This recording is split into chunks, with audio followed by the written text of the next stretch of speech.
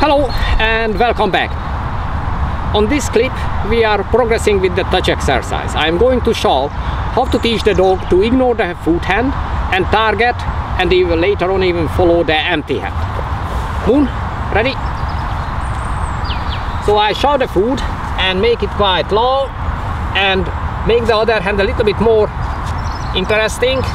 If the dog tuck, and again, as we did before, deliver the food into the target hand. Now let's swap. So the target hand is there. It's very tuck. It's very important that you, as the dog, some dog even might scratch the target hand, a little bit bite it, nibble it. Don't move it, because then it becomes more attractive. Then they start chasing the target, the food hand.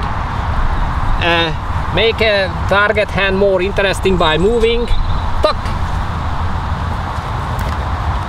and by keeping it stationary. If they would be biting too much or scratch it too much that it would hurt, initially you can hold the target hand with the food hand slightly higher so the dog cannot reach, and tuck, and easily accessible. Keep it lower and more easy to access the food hand, so the target hand. So the food hand is high, target hand tuck, low, and again high, low, tuck. As the dog progresses, you can start lowering. The dog can even nibble it, the food hand. Again, you see, tuck. I had to move into her eyesight my hand because she was nibbling the food hand, but she couldn't see actually my target, empty target hand. So it's very important. It's very important that you make the target hand very visible, very attractive, very easy to see and move to it.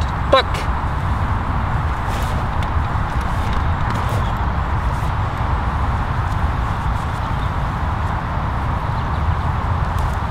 Again, she cannot see the target hand, so she kept nibbling the food hand.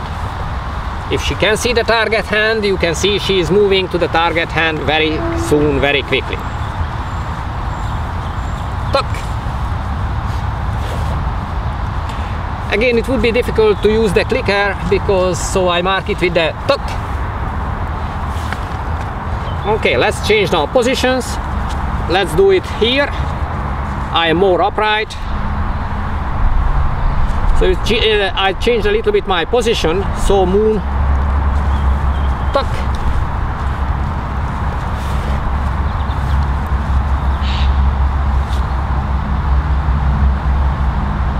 She got distracted with some tuck.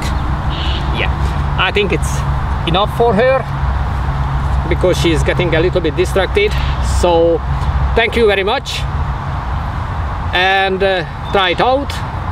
If you have any problem, get back to us, and we can also help in the next video clip sort out any particular problem that you might get with this exercise in your training session. Thank you, and see you again next time. Finished?